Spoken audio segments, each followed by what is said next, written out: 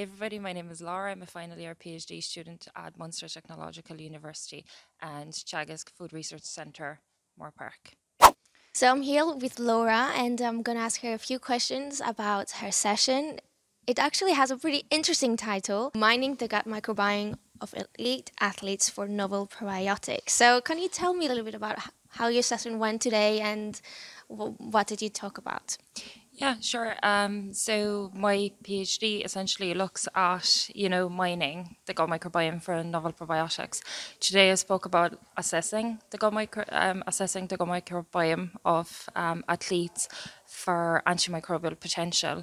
It is quite important for bacteriocins to be able to kill other microorganisms, especially in the context of athletes where they tend to have a lot of gut issues. So this is where we looked at, and it was kind of different and cool in a way where, we looked both at the in vitro side of things, where we actually went into the lab and cultured things. But we also did in silico analysis, whereby we constructed metagenome assembled genomes and looked at the bacteriocin potential that way. So we had a very broad overview of what's there. So you said you sampled you saw microbiome samples, right? Yeah. So where did that come from? Yeah, so everything we do in terms of athletes is in association with Sports Ireland.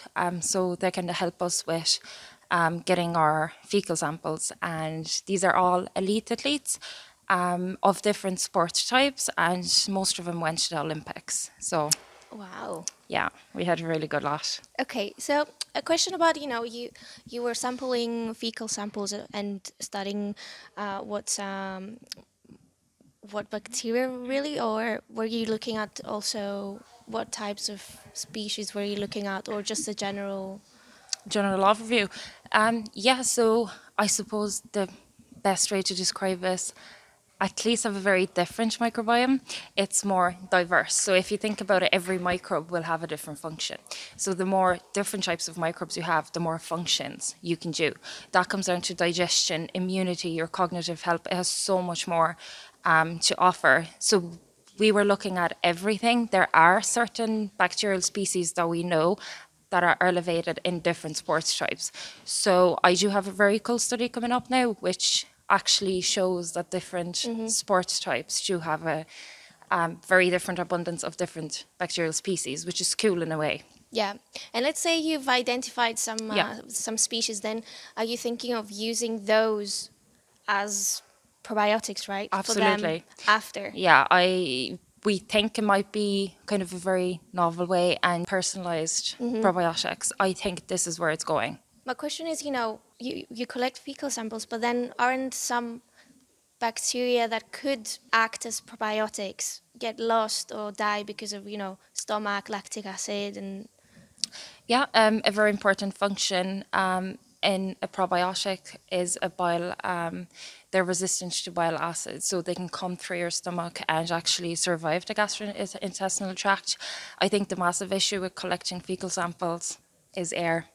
When you're an athlete and you're not a scientist, you don't realize, you only have a few seconds to close your fecal samples in the tube, because essentially the air will kill the very sensitive microbes, and unfortunately we won't be able to culture them back. where do you think this research can go on next? I would like to see it go into personalized probiotics. I think it's where it's going. I think we still have so much more to find out. We only know a few species, but the microbiome is so complex. I don't know where it's going to go, Yep. but I really think there's more to the story than what we know now. Yeah, definitely, definitely. And, we've been here for at least half a day now Yeah. at the MiFFI conference. So how are you finding the conference? I guess this is your first in-person conference for quite a while, right? Yes. So everything up till now was everything was done online. So it's quite nice just to get out and walk around the city, and the campus is lovely. Everybody's like coming up and asking questions and is wondering about athletes. So it is very nice to see. And how has it been being a researcher at your university? You said you're at your final Yeah. PhD year. How has it been? And, you're at the stage of writing up now? I'm still finishing up two of my studies.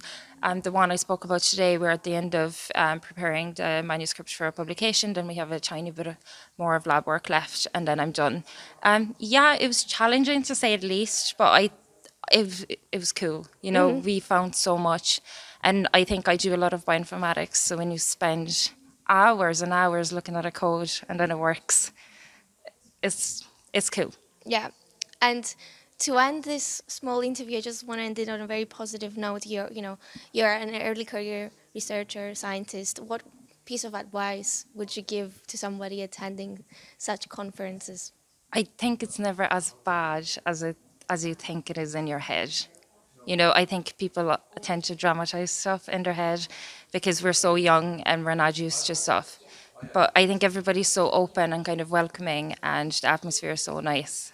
I just think, get out and do it, and it's going to be worth it. That's a great piece of advice. Thank you so much for your time, and enjoy the rest of the conference. Thank you.